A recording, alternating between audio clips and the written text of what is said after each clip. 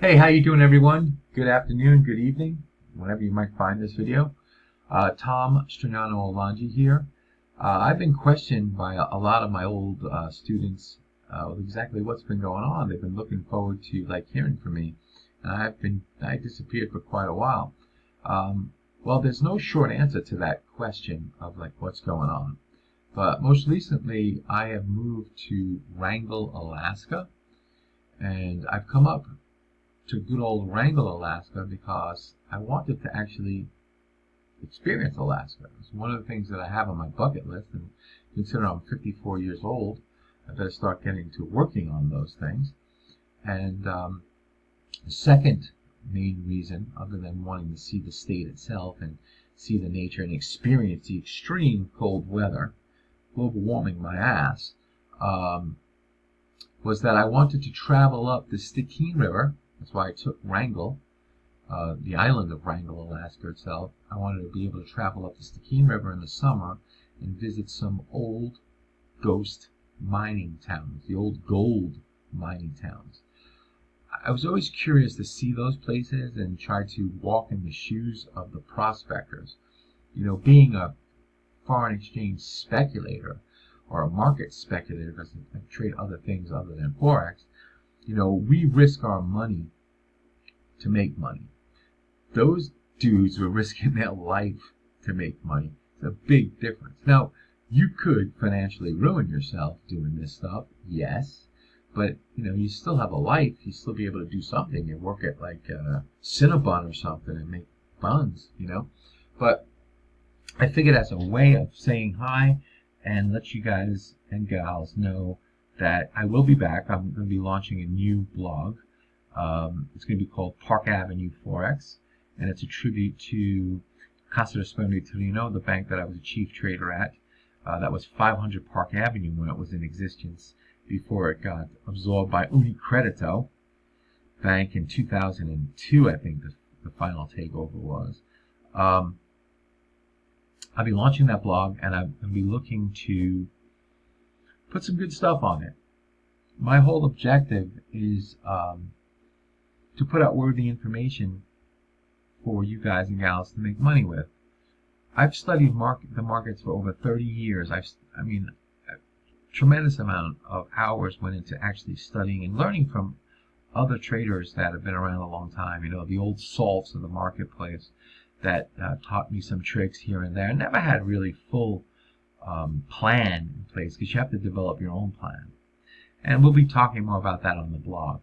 But I figured I'd come back and make a splash, I hope, and explain a trade. Well, I'm sitting here looking for a trade, and I have a couple of points that I was interested in.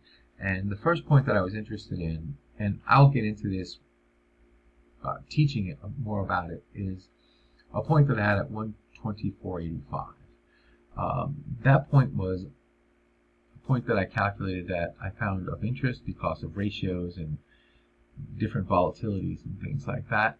That I said if a market passes up above it, okay, it's showing some strength. Now, does it mean that it guaranteed it's going to go up 100%? Absolutely not.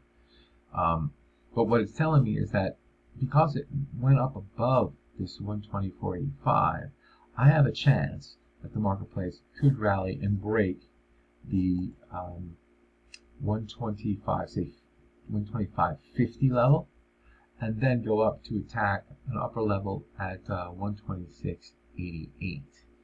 Now, I got long the marketplace at where did I get long at? 124.64. Okay, if it breaks 124.85, I'll be in decent shape for it to try to attack this top again and break it. If it breaks it and can't get above it, I'm going to be a little suspect. But there's one major pivot point that I am interested in, that if this pivot point holds here, now this is a 4-hour chart, the pivot point holds of 124.30, I got a chance of this thing trading higher. How much higher? I would like to see 126.88. Doesn't mean I'm going to sell there. If I'm fortunate enough for the marketplace to give me 126.88. I'm going to see what happens, because this is another.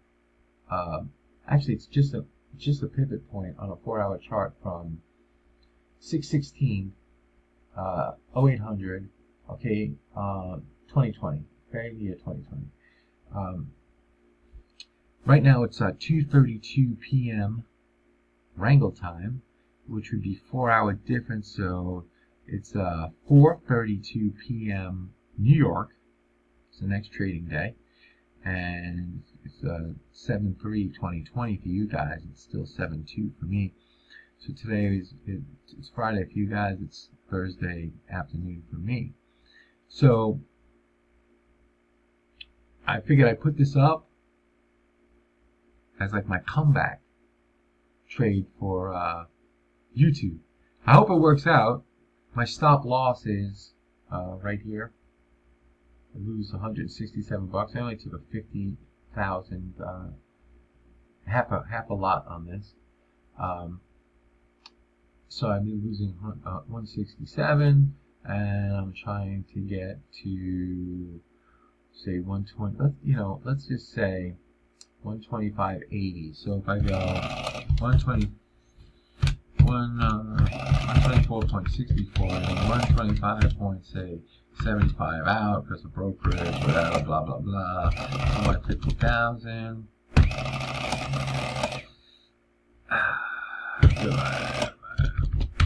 I'm looking at $555 gain at 125.75 versus 170 loss.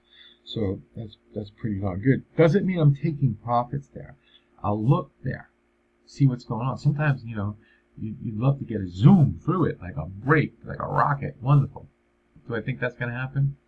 No, this marketplace has been very slow, but we can always hope. So long around 124.65, stop loss 124.30.